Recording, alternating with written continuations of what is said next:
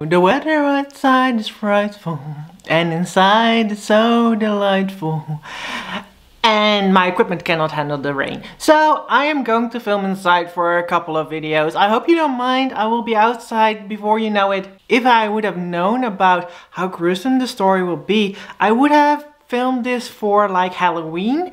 But I really wanted to get this out there because I think it is a nice spooky story. It's the story about the ship, the Batavia. So the ship, the Batavia, was from the Dutch East India Company. One of the most profitable things ever in existence in the world. It had its ups and downs and it had its gruesome stories. And one of these stories is about the ship itself. Because the ship, the Batavia, has quite a history. The flagship, the Batavia, was built in Amsterdam in 1628. The ship also sailed that year for the first time under the command of Lelystad with its skipper Jacobs. However, this was not the right combination because Lelystad and Jacobs already knew each other and they had a fight before in Surat, where Lelystad was basically hammering down on Jacobs. Jacobs became drunk there in Surat and he had insulted Lelystad, and Lelystad wouldn't have it, and they were basically fighting ever since then. So the combination of those two on one ship was not a great idea. So during the voyage, Jacobs was actually trying to get a team together, and together with a man called Cornelis, they wanted to take over the ship. They basically wanted to start a new life elsewhere. And the way they wanted to start this new life, or actually start a new kingdom, was with all the silver and gold that was on the ship.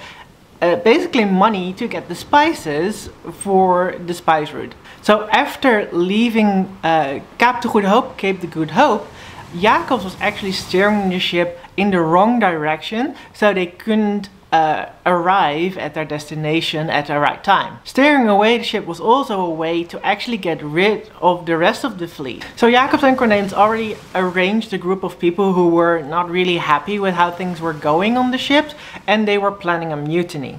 But before things even could begin, on June the 4th, 1629, the ship was wrecked on a group of islands near Western Australia. It was wrecked on the Houtman Abrolhos, so this little group of islands near the west coast of Australia. And as the ship broke apart, 40 people of the 341 passengers already drowned during that wreckage. With almost nothing to eat and no fresh water in sight, and being practically in the middle of nowhere, Commander Lelystad tried to sail to Batavia. While Lelystad was away, he left Cornelis in charge to lead the group to get fresh water, to find food, etc. And actually Lelystad succeeded, and he got into Batavia, so the place Batavia, and he got the command of the ship the Saudam to get back all the people who hopefully survived, and also get the treasure back, you know, all the gold and silver that was left on the ship. But Lelystad had been away for quite a while. It took him a month to sail to Batavia, and it also took a month to get back to the wreckage, because they didn't know where they were, because someone had steered the ship into the wrong direction and they didn't know where it was. And when he finally arrived to what should have been a nice group of people trying to survive, he discovered a bloody massacre. So what happened? Cornelis became a bit power crazy. The first thing he did was commandeering all food and weapons for his own, basically. And of course he said it was for the greater good, but he basically wanted to strengthen his own supplies and the people who were loyal to him instead of Lelystad or the VOC. Next he sent about 20 able men to find water and food in nearby islands, in the hope they would just perish away. And with the able-bodied people away, with Lelystad away, he actually committed the mutiny. And they killed over 125 people just because they could. And of course it started as the mutiny to save themselves, to save food, to get like rid of the people they couldn't overpower. But after a while they just started to kill because they liked it. There were a couple of very disturbed people there. Eventually Cornelis planned to have like a population of 45 people, so of the 341 people he wanted 45 to survive, so they could last longer with the supplies they had, so the supplies of food and fresh water. But meanwhile, those 20 men that were actually sent away to perish, they unexpectedly found food and fresh water, so they actually survived. And after a while, well, people were trying to run away from the mutineers because they were afraid they were going to get killed. They learned about all the atrocities that happened on that island where Cornelis was staying. They put Wiebe Hayes as the leader. He was a soldier of the VOC, and he was one of the most able people to lead a group of men to get basically into a war with the mutineers. These people tried to build a fort out of coral and limestone, basically everything they could find, and they got a watch settled in, and they were basically really preparing for battle, making makeshift weapons, getting everything done to defend themselves against these mutineers who really wanted to kill them. And they actually got into fights. They were fighting against each other. The mutineers wanted these people dead, and the 20 people who now had grown in number because other people from the other islands were fleeing to them, they were trying to fight against the mutineers, trying to get them to surrender. And in October, when the fight was at its heaviest, Pelsart arrived with his ship, the Saradan, to rescue them.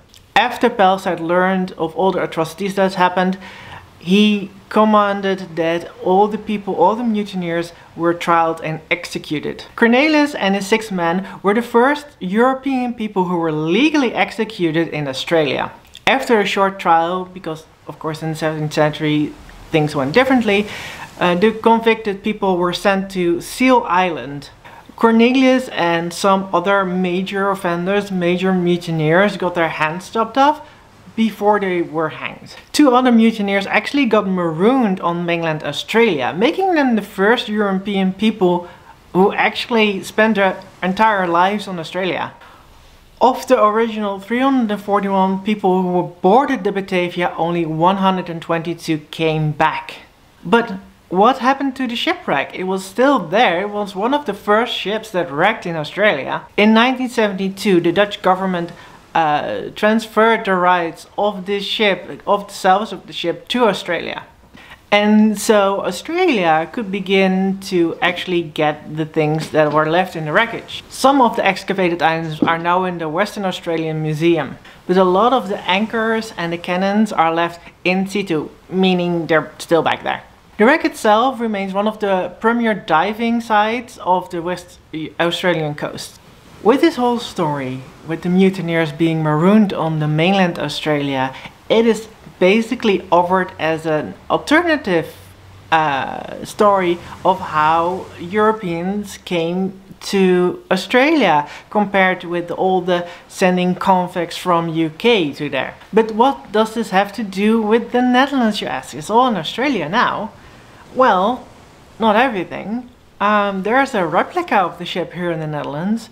In Lelystad, actually it's called Batavia Stad, there is a replica of the ship, the Batavia. It was built between 1985 and 1995, and you can go there, you can visit the ship, you can crawl in the ship. There's a museum, there is a workplace where they actually build other things for the ship. They actually use materials that people would be using back in the day, and it actually sailed for a while. It had some commemorative voyages and is now actually in Lelystad, and you can go there on the ship. I've been there. I heard the cannons, they were very loud, but it was very nice to look at all the things and see how things went. So if you want to see how a 17th century ship would look like, especially a ship from the Dutch East India Company, go to Lelystad, Batavia Stad, and see the Batavia. I hope it wasn't too much of a horror story here in December, but the Batavia is really interesting. You can look up a lot of information, podcasts, there are movies made about it, of course very dramatized. And of course in Australia you can also find a lot of information about this ship. But yeah, it is a Dutch ship with Dutch roots, and not a nice story, but still very interesting. Hopefully next time I will talk about something else. less dangerous. Okay, see you next time. But before anything could begin even, the ship was wrecked on June the 4th in 1629 on the Houthold Islands. No, Houtman-Oberholz. Okay. It also sailed that year under the command of Captain... No, it's not Captain. Senior Merchant. Okay, sorry. Okay, one of the things that might happen is that my green screen will collapse because my cats are playing in the green screen thing, and they love to get around in the fabric. But before anything could even begin, the ship was wrecked on June 4th in 1629. Wrecked on a group of islands, there was nothing there. So of the 332. Wait, this has 41 first. Narrative. Is sometimes offered as the founding narrative. Sorry everyone. Okay. This gruesome story of the Batavia, especially with people being marooned on mainland Australia, people are often... Can I get this sentence in one way right? Like now? In Lelystad there is a life-size replica built in 1985. Oh Jan, schip is al voorbij. Schip is al voorbij. Oh. Meneer, dan word ik wakker. We gaan zo beginnen. We gaan weer aan het aftellen beginnen. De klok is al een beetje kloppen, dus je moet een beetje stevig blazen. Hè. Gaan we, hè? Met z'n allen gaan we weer. Nummer 1. Nummertje 10. En, daar gaan we. Ja, daar komt hij, hè.